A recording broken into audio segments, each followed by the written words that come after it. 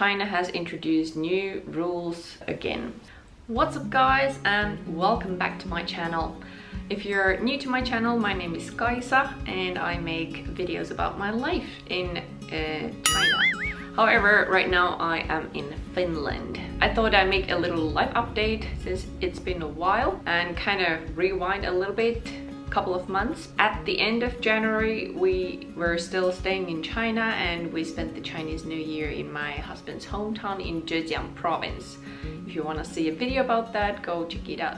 I will put a link somewhere here and watch it after this video. We spent the Chinese New Year in China, then we went back to Beijing. We stayed in Beijing for about a month, so the whole February there. I actually caught a flu when we were in Zhejiang and I was slightly bit scared, I'd say, since Zhejiang is, well, we didn't know that at that time when we were in Zhejiang, but Zhejiang turned out to be like the second most affected province after Hubei, where, you know, the Wuhan and the whole coronavirus outbreak started from. So Zhejiang got pretty badly affected, although the area where we were staying did not get affected. Like Ambi's hometown is still safe, and his dad and his, you know, all these relatives, they're all well and healthy. But anyway, so I caught a flu and we got tested and I tested negative, so I didn't have coronavirus. I'll insert a little clip here about the testing.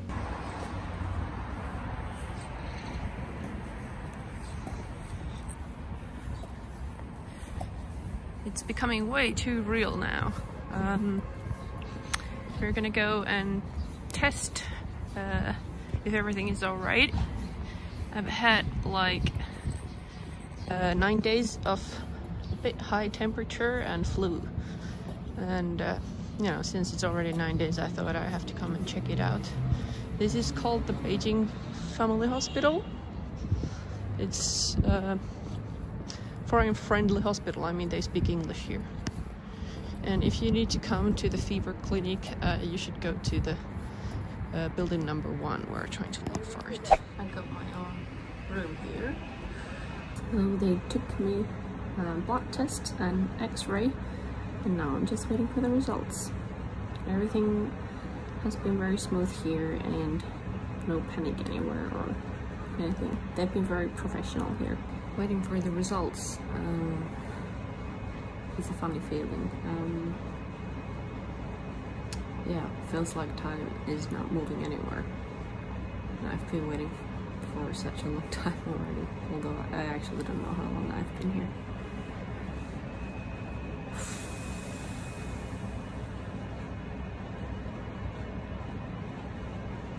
Let's just hope everything is alright.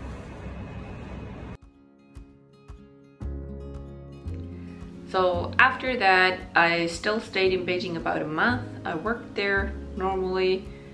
I still went to office as it was not restricted, but we did do some rotation and occasionally worked from home. At the beginning of March, however, we decided to come to Finland. I had a business trip here, and Ambi also like wanted to get out of China at that point since he had already stayed at home for about a month.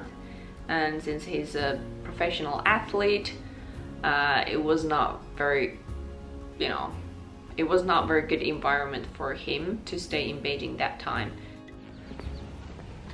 Ambi, 那我要问你，这个病毒影响了你的生活怎么样？怎么样影响？我现在没有工作，然后我也现在也没有很好的训练，然后前段时间心情也不太好，然后在家里待得很无聊。那你现在多长时间没有工作？因为这个病，快1个月了，已经1个月没有工作了。1个月。对。感觉怎么样？感觉有点很难受。When we got to Finland at the beginning of March, Finland was still kind of carefree, I'd say. The outbreak in Europe had not taken place yet, but you know, a couple of weeks later it all started here as well. So now Finland, as of today, I think we have more than 1,000 cases here, and they are now going to put the sort of southern part of Finland into a lockdown.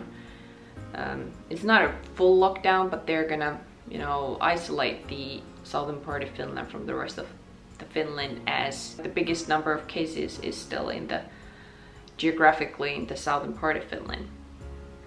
Anyways, that's a bit sidetracked. So our plans are going back to Beijing now because I have to go back to work, and my work is in Beijing, our home is in Beijing, so we gotta go there.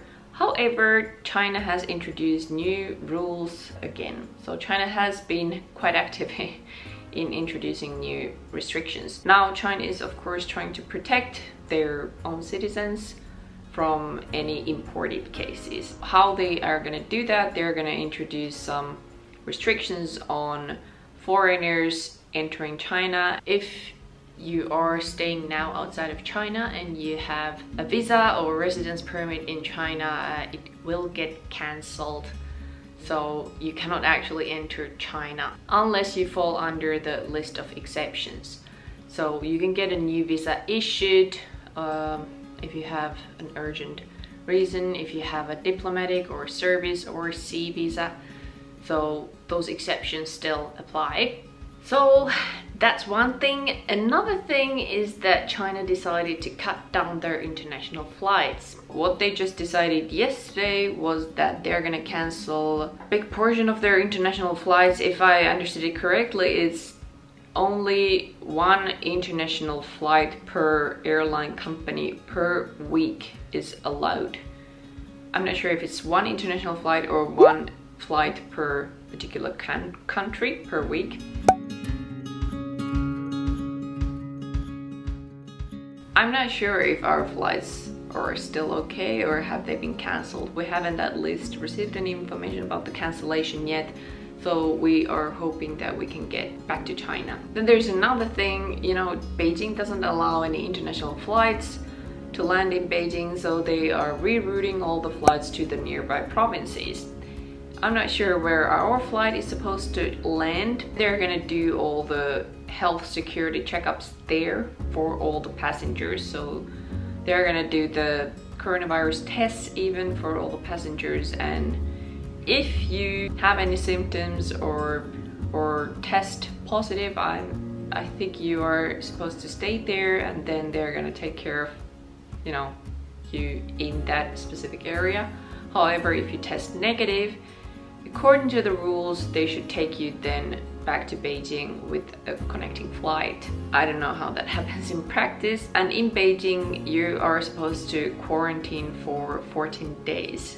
Unfortunately, they don't allow self-quarantine anymore. So what China does now is that you have to go to these collective quarantines in hotels. So the government will point a hotel to you where you have to go. What I've heard, you're supposed to stay there in the quarantine alone. So for instance, Zambia and me, we cannot stay in the same room. However, there is a list of exceptions that how you could do your quarantine still at home. So for instance, if you're pregnant, if you have kids, I'm not sure if you have like any other illnesses, you might, you know, you can find the list online. So yeah, wish us luck. So I really hope that they're gonna still have the flight on Sunday and we can get back to Beijing, and from the connecting flight wherever it is, I hope we still gonna end up in Beijing, and hopefully we're gonna try to get into the home quarantine and do the quarantine at home for 14 days.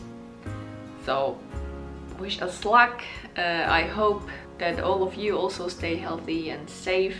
I do not recommend traveling for leisure or for, you know, any other reasons, but unless it is necessary.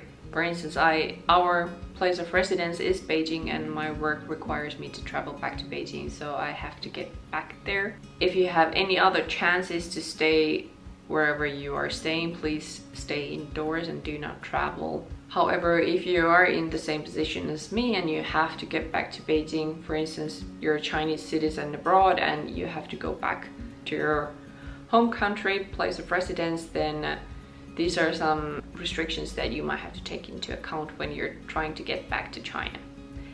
So please stay tuned and wish us good luck with our travels back to Beijing, and I hope I can update you soon from Beijing, from our Beijing home. So 再见 and see you soon, hopefully in our home. Bye!